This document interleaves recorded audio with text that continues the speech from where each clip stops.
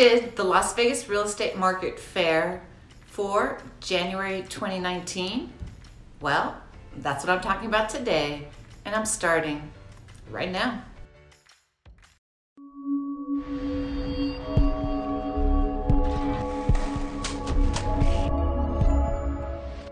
Hey everyone, welcome to my channel. I'm Angela O'Hare, a local realtor here in Las Vegas. Welcome to my February monthly market update for Southern Nevada. And in this issue, I will be going over January 2020 numbers. I can't believe I'm saying that it's already February. It's gonna go by super fast this year. It's gonna go by super fast, which is sad. As you get older, the days just go by so fast. Anyway, let's get to the numbers.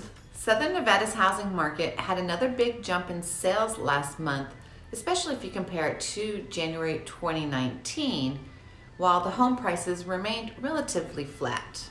There were 2,283 single-family homes, which always compromises the bulk of the market, that sold in the month of January, down 12.5% from December, but up 25.2% from January 2019. And this huge increase from last year is actually very significant.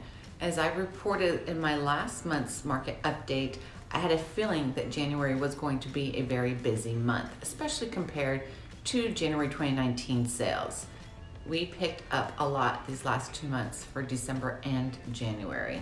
And the median sales price of previously owned single-family homes dropped to $305,000.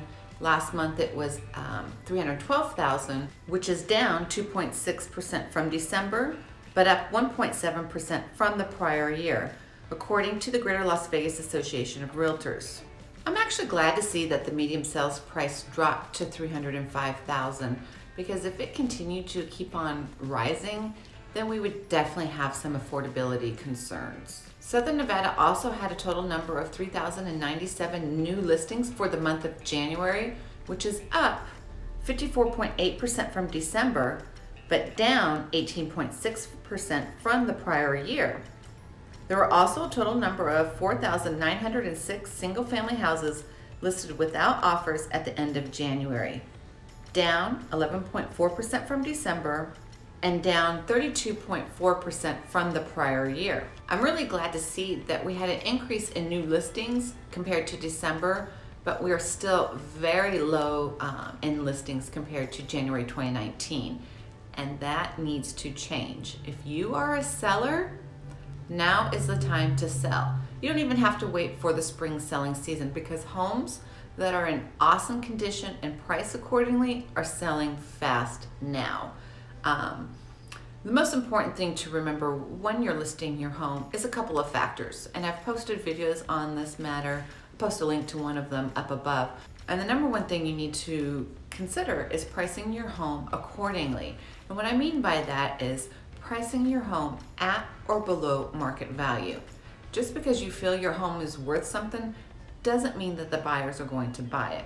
If you have your home priced strategically, you may end up getting multiple offers and actually selling it at a higher price than listed. And number two, your home needs to be move-in ready. It needs to be spotless. It needs to be decluttered.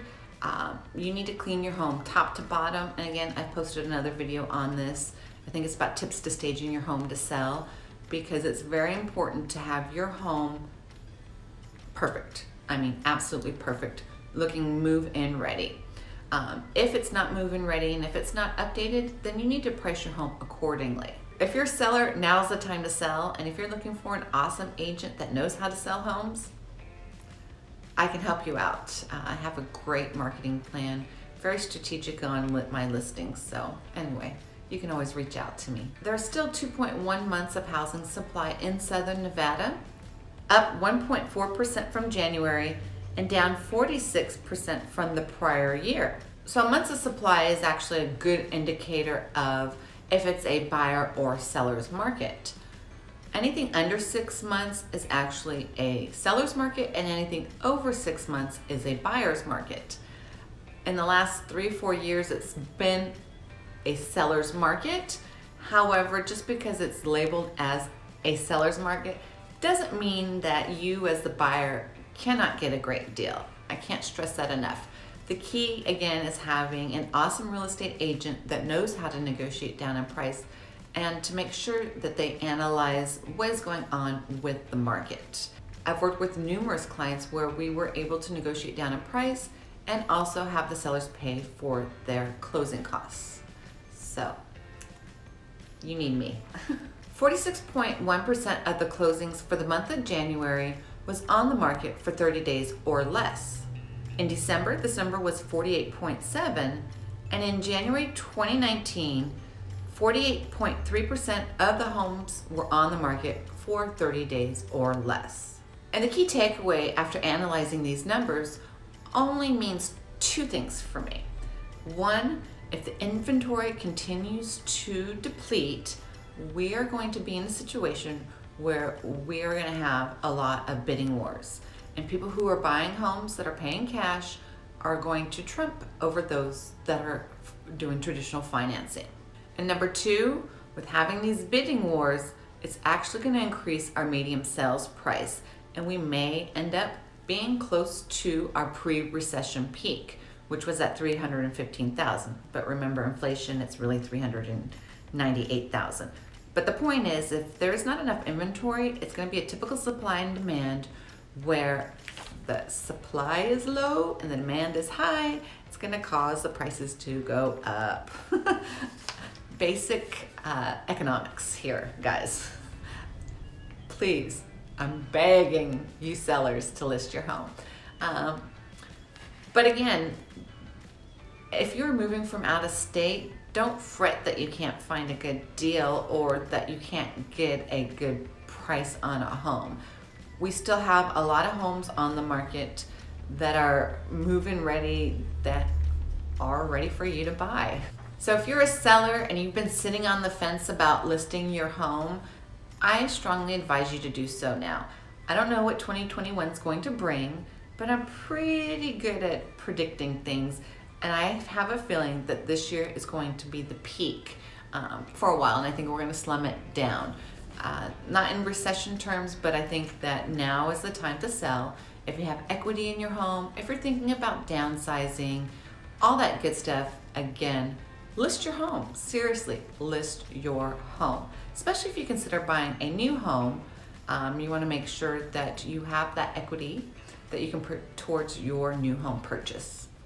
I've worked with a lot of clients where we've done both, where we listed their home and they also bought a new home. Well, that's about it for the numbers. I mean, it's pretty straightforward.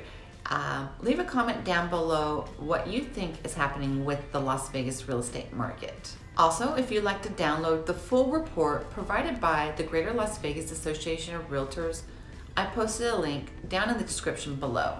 And if you're thinking about buying or selling in the Las Vegas Valley, you can always give me a call at 702-370-5112, or I posted another link to a buyer-seller form down in the description below.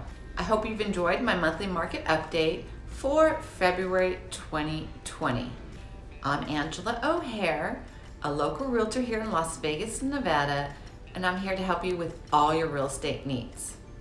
As always, if you like this video, be sure, hit that thumbs up button, leave a comment down below, share this with a friend, and consider subscribing to my channel if you're interested in learning everything and anything about this awesome Las Vegas Valley. Thank you so much for watching today. I'll see you guys on the next one.